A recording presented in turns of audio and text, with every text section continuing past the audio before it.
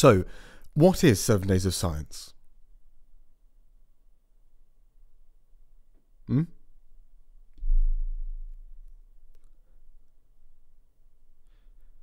Genuine question.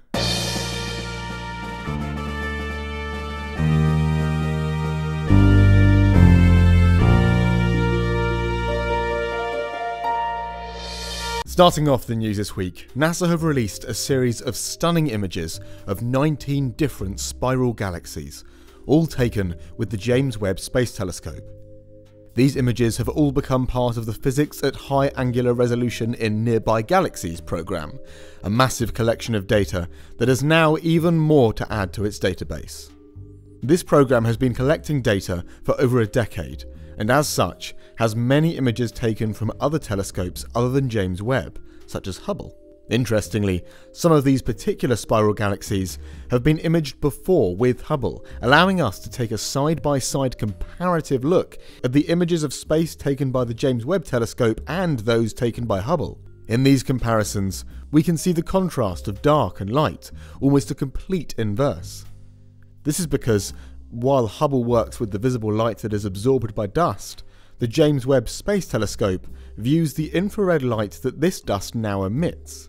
This allows us to get a more complete view of the galaxies surrounding us and fill in the missing puzzle pieces that Hubble was not able to see. Speaking to NASA, one astronomer called the images mind-blowing even for researchers who have studied these same galaxies for decades, and another researcher said that they feel like their team lives in a constant state of being overwhelmed, in a positive way, by the amount of detail in these images. Awesome words from the people who will be gathering as much data and meaning from these images as possible then, and it's always nice to have more fantastic pictures from James Webb. In other news, the moon is shrinking. Now before you look outside and come back to comment that it looks exactly the same size as last night, it is by a relatively small amount, but a fascinating fact nonetheless. In a paper titled Tectonics and Seismicity of the Lunar South Polar Region, researchers publishing in the Planetary Science Journal have sought to understand the risks to future moon missions when it comes to the potentially volatile nature of the moon's surface. One particular area that they looked at stands as a candidate for a possible landing zone for the Artemis 3 moon landing, NASA's planned mission to bring humans back to the moon in 2026. The study concluded that this area is a potential source for future seismic activity. Another rather fun conclusion that the study came to is that the moon has actually shrunk just a little over 46 meters over the last few hundred years. This was due to a combination of the moon's core cooling and tidal forces from the nearby planetary body, Earth of course. What particularly interested the researchers was how these forces shaping the moon also shaped its faults and affected its seismic activity. These forces shrinking the moon are also creating more tension on the surface. A fascinating study, and one of many that will be particularly useful as humanity looks to set up a more permanent base on the lunar surface. And moving on now from the massive to the rather tiny, as a study published in the journal Reviews of Modern Physics has determined the strength and distribution of nuclear strong force in a proton. Now, this paper was actually published back in late December, but the accompanying press report from the Jefferson lab, where the research was conducted, was released more recently, so we're covering it now. Our knowledge of the fundamental forces, of which strong force is one, that govern our universe has advanced dramatically over the last few decades. But there are of course still a number of crucial questions still to find answers to. This study brings us an important step closer though. The researchers used theories on how gravity works at the smallest level to reveal these new details. Now, an individual quark can't simply be separated from a proton, but, according to this research, if it was that simple, the nuclear strong force calculated to be involved in binding protons together would require 4 tons of force to pull them apart. At such a small scale, that is of course quite ridiculous, but hey, that's tiny science for you. Also in the recent news, it has been discovered that terrestrial hermit crabs are using various plastic items for shells and are better at reusing our plastic waste than we are.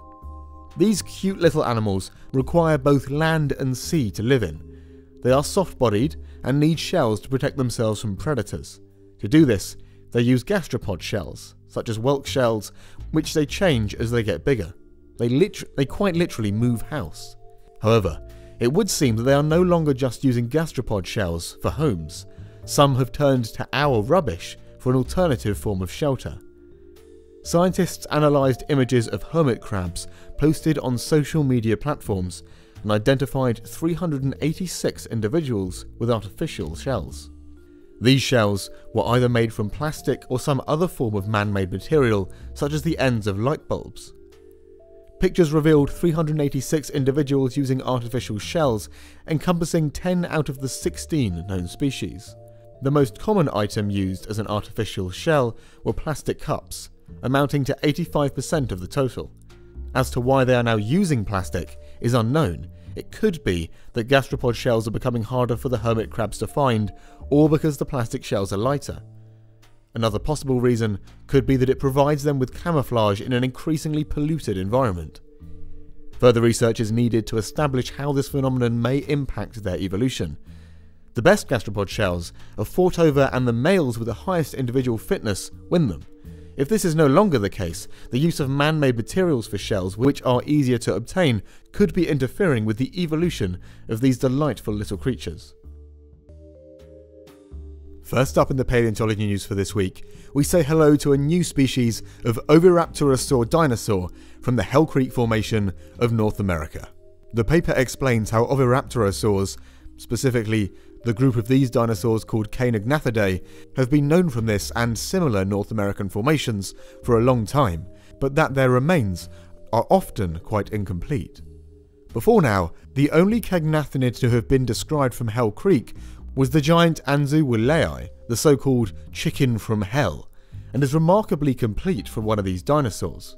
Now paleontologists have named a second, smaller species of Eoneophron from Hell Creek, and named it Eoneophron infernalis, with the name intended to translate as Pharaoh's Dawn chicken from hell, since Neophron is the genus name for the Egyptian vulture, which is sometimes called the Pharaoh's chicken.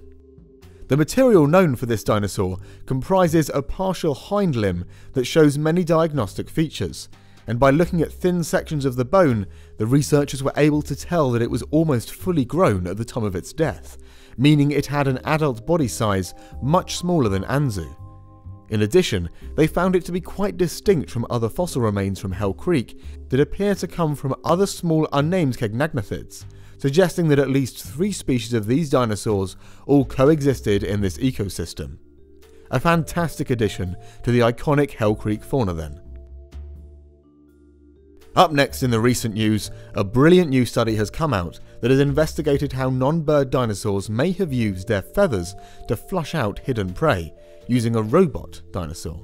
The researchers hypothesized that the pennaceous feathers present on the forelimbs and tails of some non-bird dinosaurs, such as Caudipteryx, may have been used in displays that stimulated the sensory neural escape pathways in prey, forcing them out of hiding and enabling the dinosaurs to pursue. This hunting strategy is seen in several modern bird groups and is known as flush pursuing. In order to test this hypothesis, the researchers then constructed a robotic model of Caudipteryx on wheels, naming it Robopteryx, and placed it near some grasshopper test subjects. They then stimulated the arm and tail movements involved in the flush displays and recorded the grasshoppers' responses, which can be seen in some absolutely brilliant recordings in the supplementary information of the paper. The grasshoppers were found to be flushed more frequently when proto-wings were present at the ends of the forelimbs on the Robopteryx, and even more when white stripes were present on the wings, simulating striking colour patterns.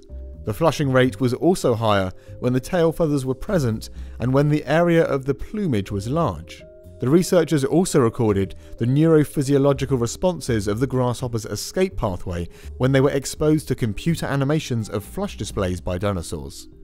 The neurons they measured are known to be involved in jump-escape reactions in grasshoppers, and the peaks in their firing were found to be larger when proto-wings were present. So, the research concludes flush-pursue foraging may have played an essential role in the evolution of pennaceous feathers in non-bird dinosaurs, allowing these animals to more reliably flush out their prey.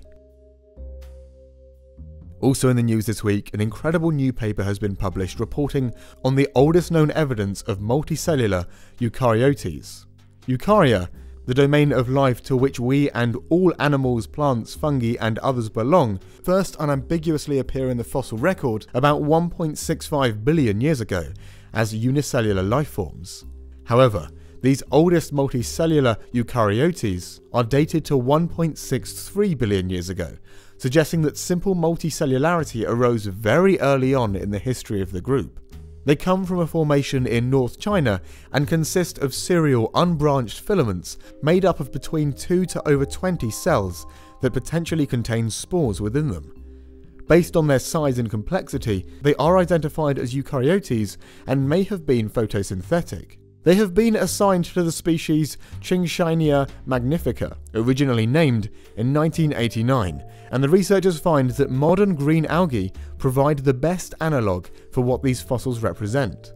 These fossils are still fairly simple compared to much later multicellular organisms, however, suggesting that simple multicellularity came about very early on after eukaryotes evolved, but then the diversification of complex multicellular lineages happened about 1 billion years later. An absolutely incredible discovery, helping to further clarify the evolution of multicellular organisms. And finally for the news this week, the oldest Homo sapiens footprints in North Africa have been reported. Found on a rocky beach surface in the northwestern coast of Morocco, this trackway consists of 85 human footprints that appear to represent at least 5 individuals of different ages. This is the first human trackway to be found in North Africa that dates to the late Pleistocene and is about 90,000 years old. Due to this age and the size of the footprints, they can be confidently attributed to Homo sapiens. Morocco is particularly important for hominin evolution, as the oldest fossil remains of Homo sapiens have been found there, at a site much further south than the trackway, and this new discovery therefore gives us a glimpse at some ancient human behaviour. It seems that this group of people were moving landward and seaward across a bar-trough sandy beach foreshore, and supports an ecological relationship between ancient Homo sapiens populations and coastal environments. The paper also notes that future erosion of the site by rising sea levels and storm events, while causing the destruction of currently exposed footprints, may reveal more tracks in the future, and they intend to continue monitoring the site. Another very interesting discovery, providing some new data on the behaviours of ancient members of our own species. Well, that's it for this week's very long episode of 7 Days of Science. I do hope you enjoyed, and we'll see you on Sunday for a very exciting video.